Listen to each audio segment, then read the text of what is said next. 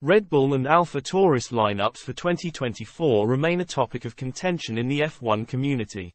Red Bull starlet Liam Lawson was involved in a horrific opening lap crash during Sunday's Superformula race at Motegi, but the young driver thankfully walked away from the incident unharmed. Lawson is believed to be in the running for an Alpha Tauri seat next season along with the likes of Daniel Ricciardo, Ayumu Iwasa and Alex Palou, although the New Zealander's hopes will likely come down to the performances of the incumbent second driver throughout the remainder of 2023. Whether he gets the call-up in 2024 or 2025, Lawson's eventual rise to F1 is believed to be a matter of when, not if.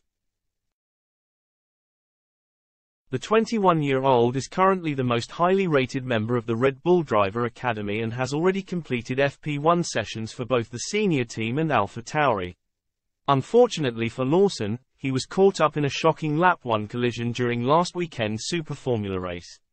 The New Zealander was starting behind his Mugen teammate and pole-sitter Tomoki Nojiri on the front row.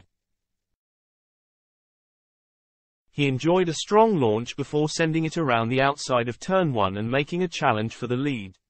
Lawson's move didn't stick, however, and the Red Bull Junior was forced wide onto the curb, sending him into a spin across the track and into the path of the rest of the field.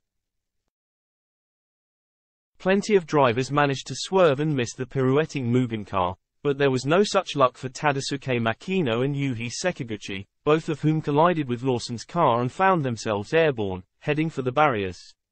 Makino was taken to hospital for precautionary checks after the incident, while Sekiguchi and B-Max driver Nobuharu Matsuda were also taken out of contention. Despite the severity of the incident, Lawson's car remained functional and the New Zealander recovered to finish P13. That P13 finish will do little to aid Lawson's title hopes though, with teammate Nojiri storming to victory at Motegi. An 8-point haul for Ritomo Miyata means that the F1 hopeful is now locked into an intense, three-way battle for the championship ahead of the double-header at Suzuka in October. Lawson can, however, take some confidence from the fact that his future will be decided long before the Superformula title is wrapped up.